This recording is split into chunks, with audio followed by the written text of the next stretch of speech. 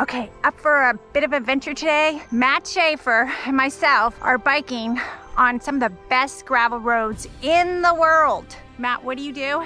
I am a co-manager of Bike Loudoun. And what have you done? I work in the Office of Mapping for Loudoun County, and we helped create a really cool unpaved roads app. All for you guys, all about where these gravel roads are and where you can bike on them. Let's go riding!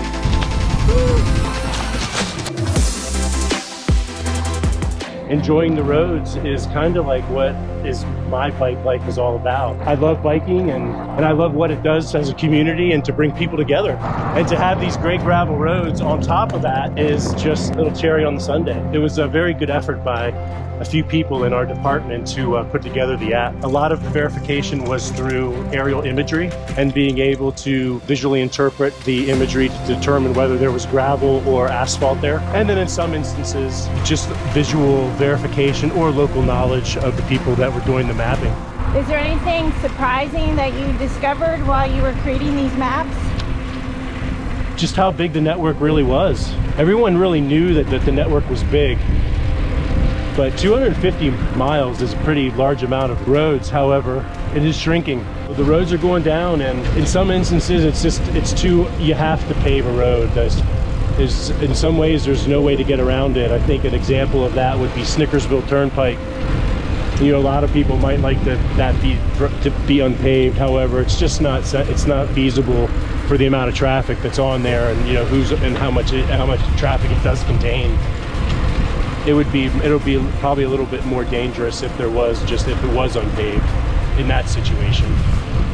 So do you think it's determined by how many cars are on a road that determines whether it gets paved? I think that there's a lot of things that go into like a road getting paved, whether it's getting paved or it's going to remain unpaved. There's a lot of coordination that goes into that between Loudoun County with VDOT, and then you have local coalitions and rural roads committees that are there to represent the preservation efforts. Is it easier to maintain an unpaved road opposed to a paved? There's definitely a cost savings to a road being unpaved as opposed to having it paved. The cost of having a road paved is pretty expensive. The cost of maintaining an unpaved road doesn't even come close to those kind of figures. It's gorgeous today. There's 15,000 horses in this area. I don't think we'll see them all today, but we might see some. How are horses and bicycle riders going to coexist on these rural roads? The gravel roads make a great opportunity for gravel road riders and equestrians to coexist. The gravel road biking community is the new person on the block out here. People that have been in equestrian and farming this land and a part of these roads have been here for generations. So I think a way of like kind of being courteous to our gracious hosts on these roads is, let's be safe. This whole area was inhabited by the Quakers. A lot of Quakers in this area. One of a really interesting little side note as far as Civil War and those around that time, one of the last stops on the Underground Railroad was at Springdale Farm, and that's just right on the south portion of Lincoln. You can go to Springdale, and it's a nice, beautiful B&B, and you can go there and enjoy, a little bit of Lincoln life. There's a lot of working farms here. Absolutely. There's a really active community out this way, and you know what? As there's a gravel road community, there's a little farm community too, where you meet up with your neighbors, you trade some produce. We're just about to enter Philomont. Ah, the small town of Philomont. Yes. All right, don't sneeze. You might miss it. Here we go, the famous Philomont General Store. It's the only place in this area that has a post office inside a market.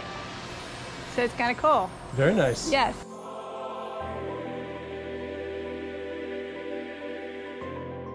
There's people that have lived here for generations, and the people have farmed these lands. They've had equestrian back here, and they're such a part of this whole history in Western Loudoun that I think it's important for people when they come here that they're aware of that and to honor those traditions that have already been here way before they have been here. And people just need to be aware of what they're riding into. Ooh, all right, danger, danger, danger. Can't go too fast down these hills. Up. Should have gotten that on film. I can't hold the camera and ride the bike at the same time. It's a little difficult with these gravel roads going down a hill.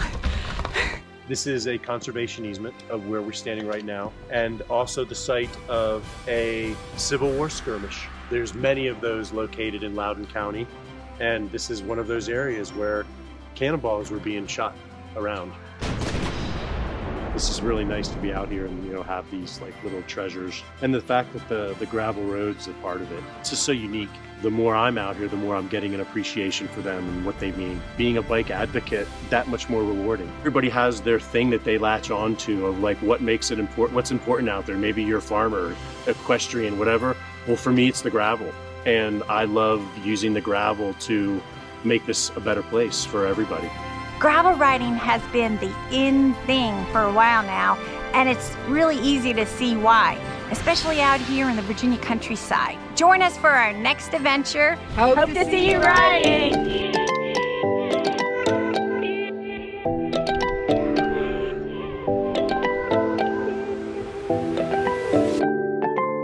The thing about the app that's kind of interesting is that, you know, this is technology that is just bringing the roads that have been here for years and years and years and years. You know, people have been riding these roads, and perhaps the thought was, hey, you know, this is such a cool resource, let's keep this as a little secret. However, now I think things are changing where, you know, now to promote these gravel roads and to get people on their bicycles and to make them aware and to educate people of these roads and to make them, you know, understand why they're so important. It's kind of, I think it's an interesting kind of dynamic, you know, when you throw in the pandemic and all the people that are on bicycles now, and, you know, they could be very new riders and don't know what they're riding into. And it's really important that when people come out here, they're aware of what they're riding into.